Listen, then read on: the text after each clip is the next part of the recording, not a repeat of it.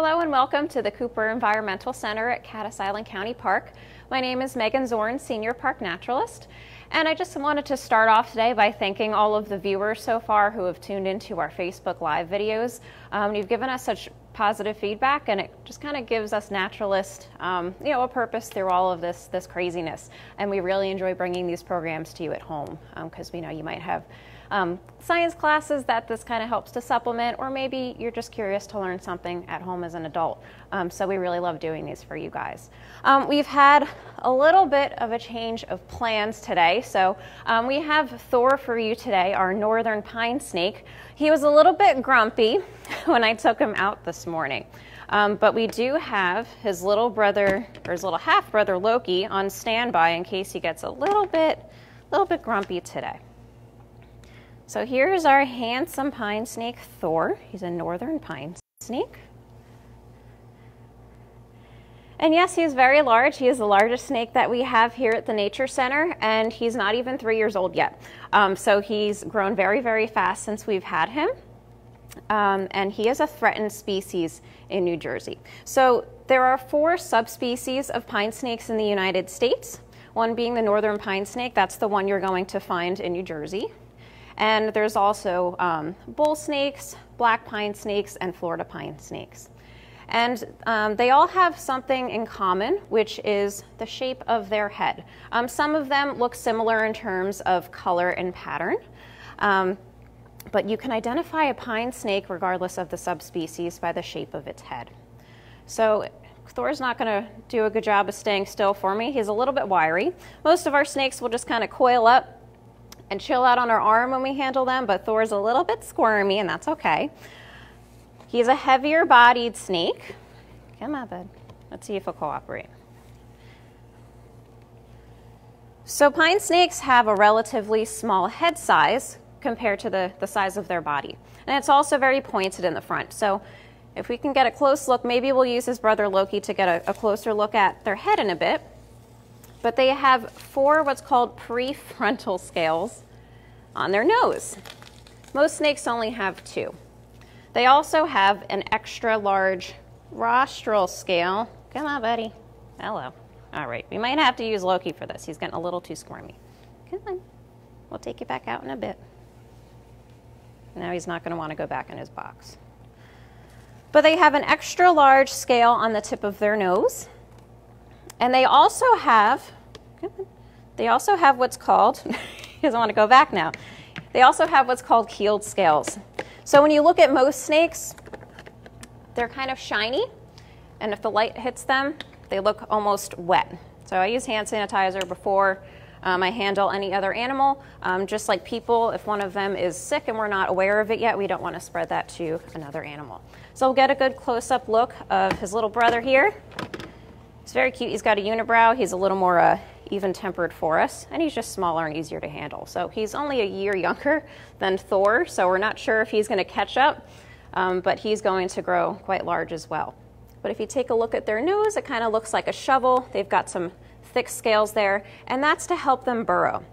And the keeled scales, you'll see he's not as shiny as some other snakes. Pine snakes have a much more textured appearance to them. And all of these indicate that they are built for digging and burrowing. So in the pine barrens of New Jersey, there's lots of sandy, dry soil, and they will burrow in that soil to make nests. They will burrow to hunt for underground in the pine barrens. And they will also burrow to help thermoregulate. So underground is kind of like a nice happy medium for them to help regulate their body temperature. The pine barrens can get very hot and sunny in the summertime, especially in the open areas. So they might burrow underground to cool off, and that's called estivation. It's almost like the opposite of hibernating. So they go into a state of dormancy until the weather cools off a little bit and they can emerge from their burrow. And they will hibernate in the winter to keep their bodies from freezing, because like all reptiles, snakes are cold-blooded. So they rely on their environment to help keep themselves comfortable. So in addition to their ability to burrow, pine snakes have an adaptation called a mimicking behavior. So a lot of animals in nature will exhibit mimicry. You might be familiar with monarch butterflies. They have that bright orange color with the black bands, very distinct. But monarch butterflies are actually toxic and taste really bad to most birds. So if a bird eats a monarch butterfly, it's going to get sick, and then it's never going to want to eat another monarch butterfly again. So lots of other types of butterflies that aren't toxic have evolved to have that same bright orange color. So the birds won't eat the lookalikes. They won't eat the mimics. So pine snakes have more of an active type of mimicry. So we do have timber rattlesnakes living in the pine barrens as well. And pine snakes will mimic these rattlesnakes. When I first took Thor out, he hissed at me a little bit, which is why I knew he was in a grumpy mood today. So they will puff up, make themselves look really large to scare off predators. And they will also hiss. Sounds very, very loud and quite intimidating.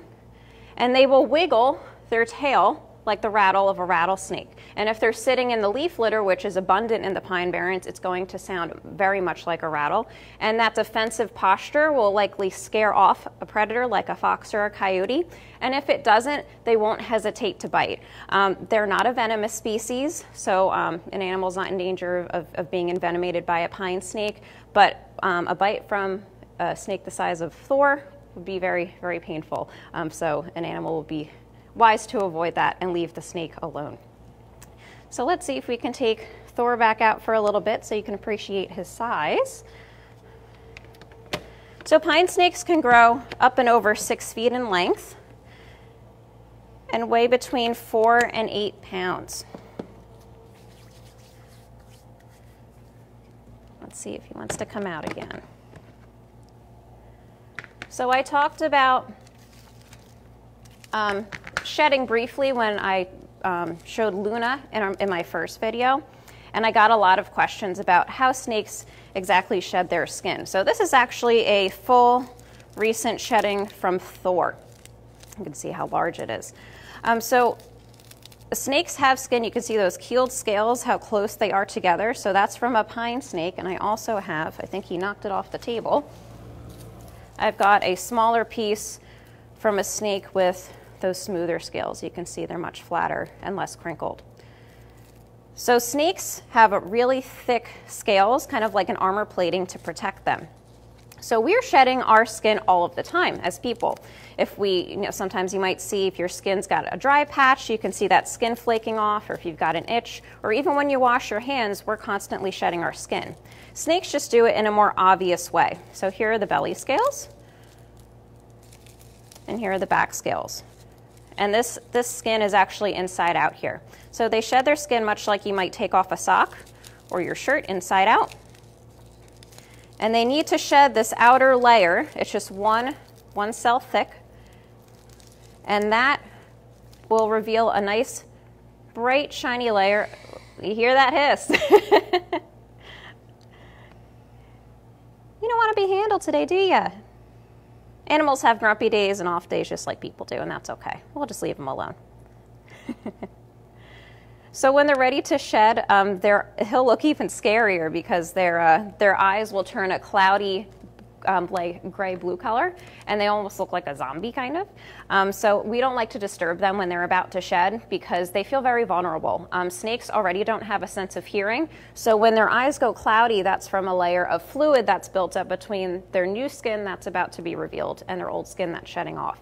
So they have kind of like a contact lens instead of an eyelid. So we can see right here, there's the eyes. So they get a new set of contact lenses, a nice fresh pair every time they shed. But they can't see through it when it's cloudy, so we leave them alone for the 1 to 2 week period while they're waiting to shed. And when it's time for their skin to peel off, they're going to find a rough object like a rock or maybe a tree branch, and they're going to rub their nose against it. And then they're just going to kind of slide along that rock, and their skin will peel inside out. Ideally, it's going to come off in one large piece like this. If the air has been too dry, it might come off in little pieces like this here. And it's very delicate. It kind of feels like a thin piece of plastic.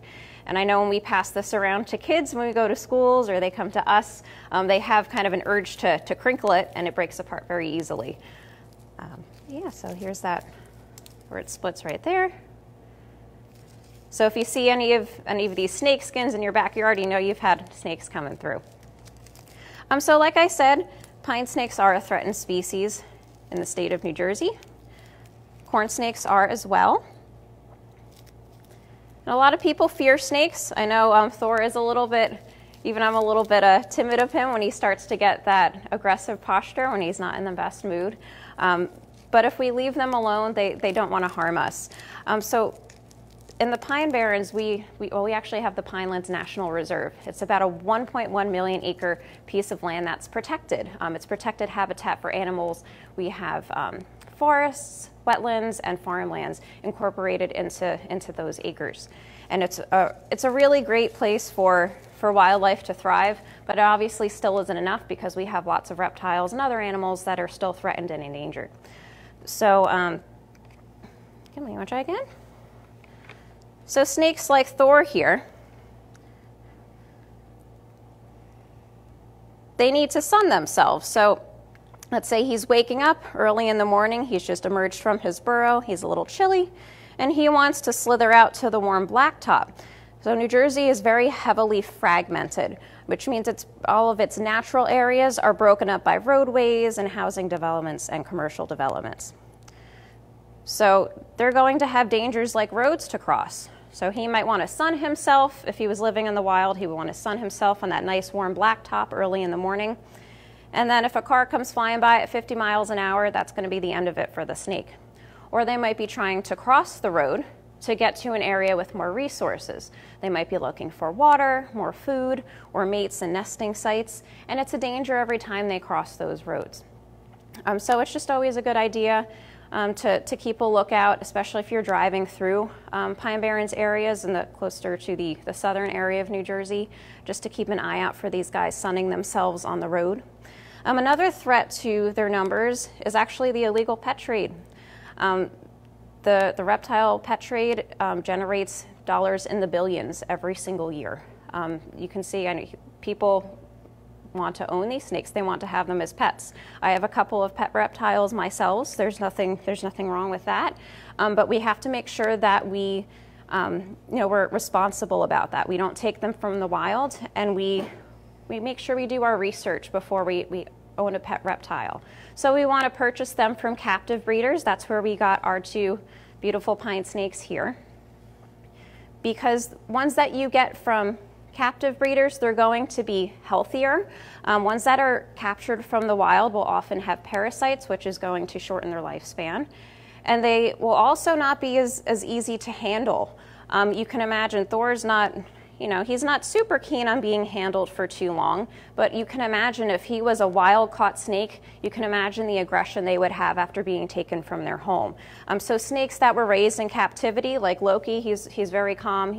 We've had him since he was even smaller than he is now.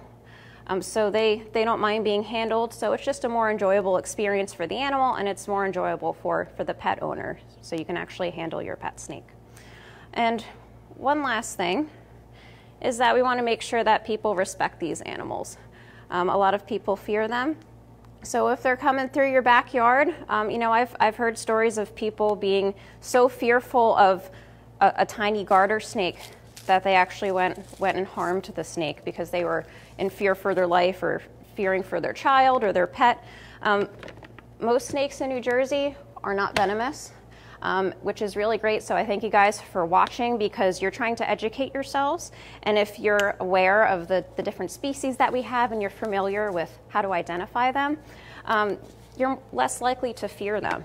And you'll know that the snake entering your backyard is maybe just a garter snake looking for some crickets in your crawl space, or maybe it's a black rat snake looking to munch on some rodents that you have running around, things that we find a little pesky.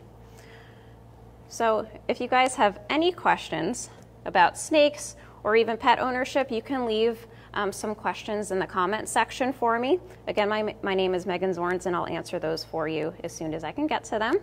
And keep a lookout this Friday at 11 o'clock. Nikki Vernaccio, another senior park naturalist here, depending on the weather, she's hoping to go outside and take you on a hike. And if not, she's going to be showing you another large animal that we have, which is our common snapping turtle. So it'll be a surprise. So thanks for watching and take care.